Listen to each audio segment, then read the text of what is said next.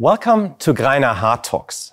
Once again today, I want to talk about sustainability because I believe creating a sustainable world is the challenge of our time. So, how to create a more sustainable future, how to create sustainable businesses, this is the question I want to discuss with my guests today, Barbara Desl, CFO of Greiner Packaging. Hi, Stefan. Hi, Barbara. Hi. We can both sit here because we both tested negative. That's obviously very important in these tough times. Yeah. And the next 30 minutes, we want to talk about sustainability. We're going to talk about money. Yeah, you are the CFO. There's no way out. We're obviously going to talk about plastics. But before we start, I want to do something different. I've brought a couple of sentences that I would like you to finish. That is okay. Fine. Yeah. Yeah, and the reason is, I know you have been with Greiner when I joined. That was 4 years ago, but I feel like I need to get to know you as a person. Yeah. You're very welcome. Good. First sentence. When I was a child, I wanted to become... A farmer. A farmer? Yes. Well, that didn't work out at all. No, not at all. Unless you have cows at home. No, I don't have. But unfortunately, my grandmother didn't manage to find a proper man for me. Okay. Yeah.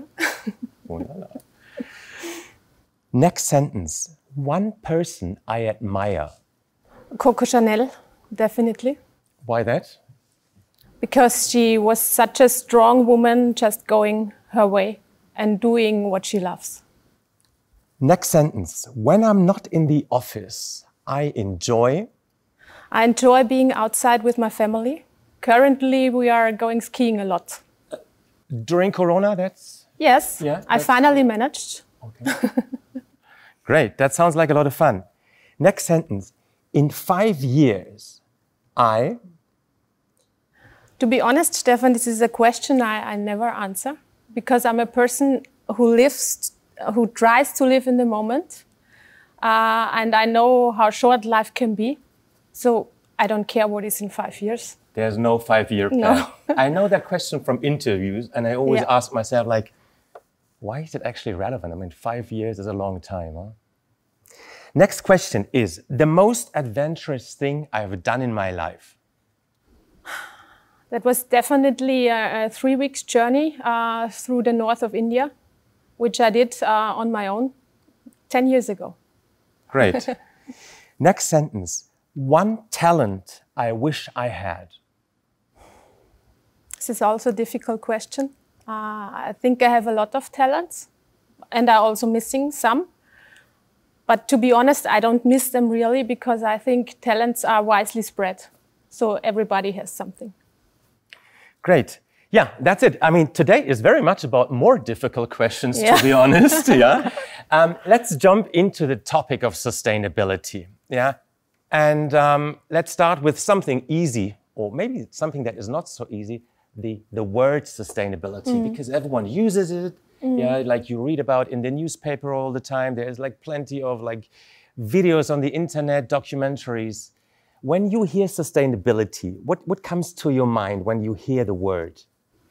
When I hear the word, what comes to my mind is sustainable decisions. And this is what I try to accomplish in private and professional life. Because what I decide today should also be valid tomorrow. This is what I think about it. And I think also like what I decide today obviously has an impact about how tomorrow goes. Sure. Yeah, I think that is like also a very important aspect of sustainability. Now, looking into society, we can see that things are obviously changing. People are more sustainability aware. Yeah, like even like my mom, like she talks about sustainability. Also, if you look at the Friday for Future generation. So how do you perceive that change in society? Because sustainability hasn't been a topic 10 years ago. Yeah. What has changed here? Like, and why has sustainability become such a huge topic? I think that definitely the awareness has changed. People are more confronted with all kinds of changes in our world, like climate change. I think that's the most popular thing, and also waste. Waste in the nature is everywhere, especially on TV. And that's a good word because it's on TV and it's visible now. It's already there since long time, and I think this has changed the visibility, and therefore also the minds and the opinions of the people have changed. And I think like plastic is a good example because you can see what happens. Yeah, you see images and pictures of when things are not properly disposed, for instance. Yes. What does it mean for us as a company? Now, we can see that consumers change, society, we are part of society as a company. Now, what does it mean for us as a company? How do you see us affected by a changing society? I see us affected in a positive way. Because this whole sustainability discussion and the increased awareness puts us also in a position that we now have the chance to think things differently. We have to. Now we simply have to. We have to throw our old opinions away, and we have to learn and create new ways of thinking. But that's not easy. I mean, like, changing behavior. I mean, I know that, I tend to have a certain behavior and I'm struggling. So, like, how do we do as a company with that change? Yeah, it has to be it's a constant work. Yeah. It's a constant work. It has to do a lot with leadership. Leaders in the company have to be a role model for that. Yeah, it's a constant process. Each minute we have to work in it. And there's obviously no end to it. No, it will never end. Okay. Then let's look into the packaging business, because there's obviously like an urgent need to change something. Where do you see Greiner Packaging in 5 years? Let's come back to that, because we have to talk about the future, and just saying like we don't know is obviously not an answer. Where are we 2025? What are the 3 things that have to change? What has to change definitely is speed. We have to gain speed in these new advantages, in these new adventures, and in these new tasks. We are working closely together with our suppliers in order to get more sustainable materials. We are making progress, but it's too slow. So speed is definitely one thing. What we have to increase, what we also have to increase is innovation. We have to be more innovative. I think we are already an innovative company, but we have to be even more innovative. And third thing is still more a closer cooperation with our customers. That's already good, but even that can be improved. Yeah. So let's pick up the first example. You're saying like pace, speed is an issue. But what can we do? What can you do with your colleagues in the executive management to increase the speed? What are again? I think we have to free up.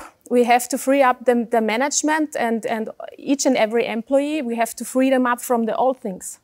Because they are so busy with keeping the maintaining business that there is not enough free space to work on the new future business.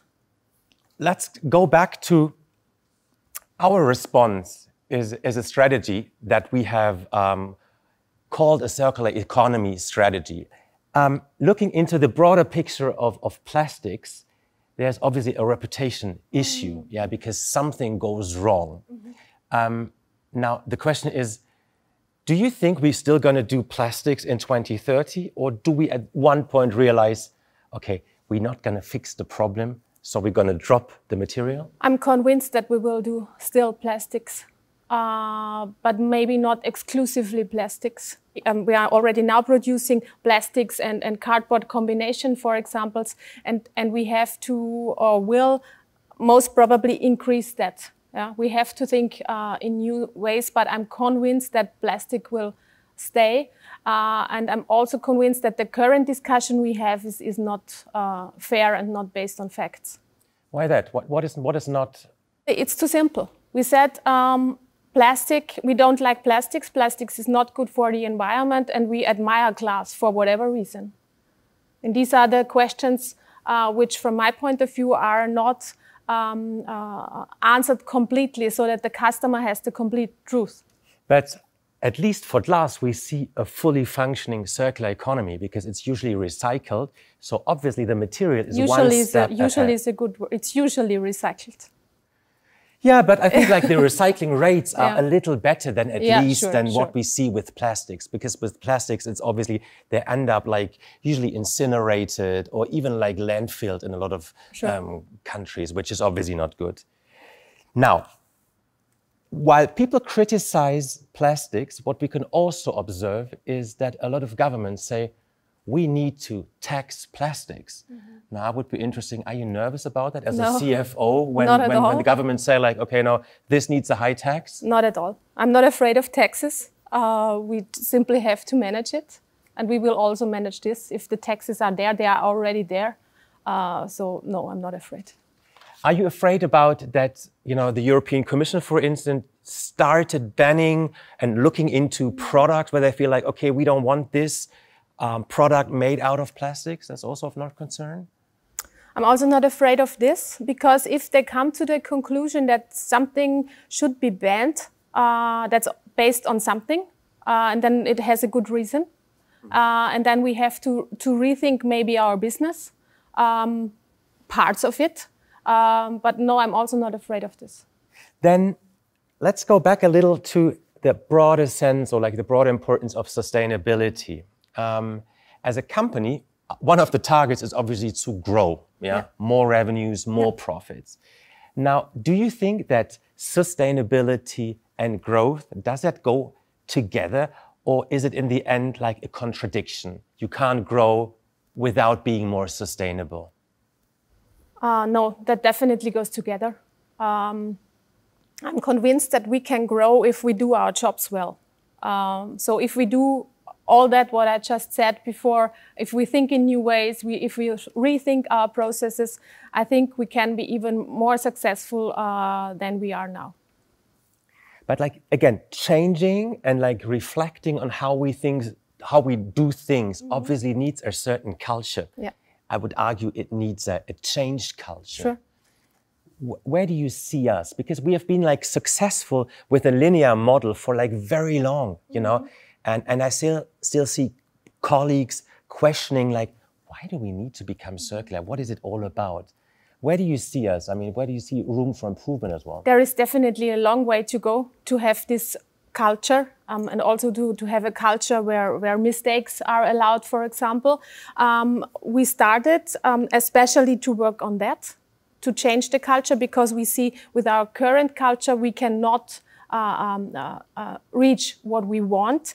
And it's very hard work. As I said, I think we at least realize that we have to change, and that's the first important step.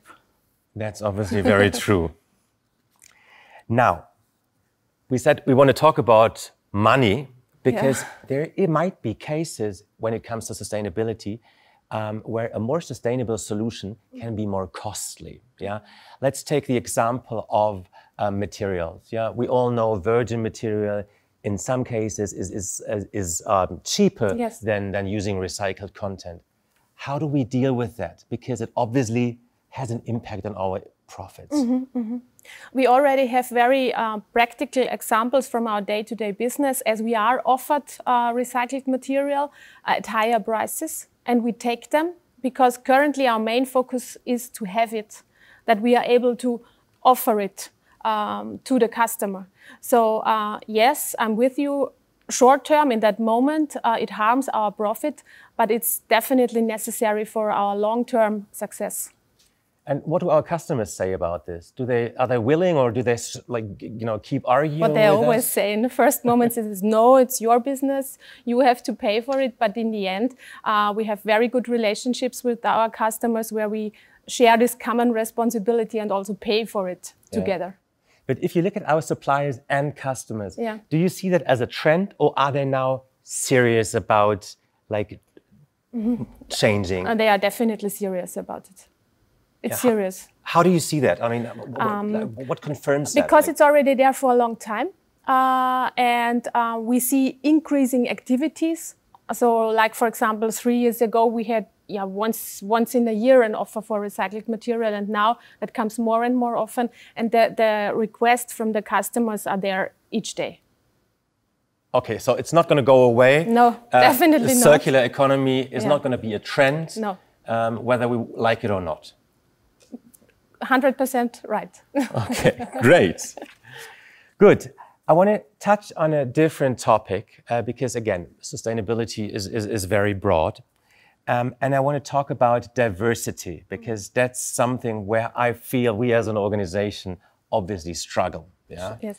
If you just look at the number of female leadership in all divisions, there is an issue.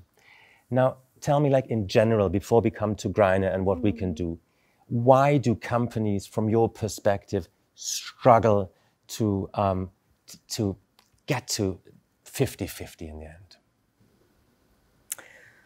I think that the awareness was not there for a very, very long time. I can see that it has increased a lot, especially in the last 2 years, I feel it. But simply the awareness and the seriosity of this topic was not there. And also the companies were not forced to change. So the way how they worked simply worked out. Yeah? There was no need to change. Mm. But now you're saying that a younger generation demands it. Or why is it now more important? Yeah, I think it's not only the younger generation. I think it's also that the advantages of mixed teams also in the top management become more and more visible. So that's one thing. And the other thing is that the discussions about quotes, also female quotes in the top management, they are simply there now. That we have to fulfill them. Now, we have set ourselves a target at Greiner of like 35% female leadership. Yeah. Now, looking at the numbers, we are not there yet. No. What does it take to get to 35%? What is like stuff that you discuss with your colleagues around that topic? It's again a change. Again, also there we need to change. What we discussed, or what I discussed in our division still 2 years ago, is that in a management position you have to work full time. Why? Or what I read yesterday in an email, she's only working part-time. Why is part-time only? Yeah, things like that. So it's about working models, it's about work-life balance, it's about also... Yeah, and it's also about what I also see is that also I as a leader, when I'm recruiting new people, you tend to it that you recruit people who are similar to yourself.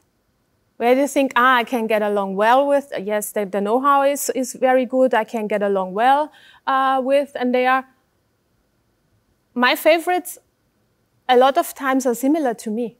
This I realized. And I think that also in the other management positions where men take the decisions, they are also recruiting people similar to them. Yeah, I think that is well known, that effect, it's called Me Too effect. Yeah, you hire someone that kind of like got the same similar background. Yeah. Now, I said we have a target of like 35%. Now, when talking to colleagues, they would say like, why only 35? Why don't we go for 50-50? Yeah, we should be like equally well represented when it comes to boards and teams and whatever there is. What do we tell them? Why just 35 and not 50? I think the 35 is just a step. I think we wanted to make a step visible, and it can only be a target in between. Yeah. That's not, from my point of view, it's not finished at 35%. It's going to be finished when it's 50-50, you were saying. Yes. Yeah. Yeah, that makes sense because the target that we have is 35 by 2025. So very soon. very soon. Yeah, we are not there yet again, but obviously another topic that we're not going to fix overnight, and another topic that will be with us for a longer period. So now looking into the future, looking into 2025 again, yeah, because becoming more sustainable is obviously also like shaping a picture of where we want to be. Yeah. So if you look at 2025, what are the topics that we need to address as a company to become more sustainable?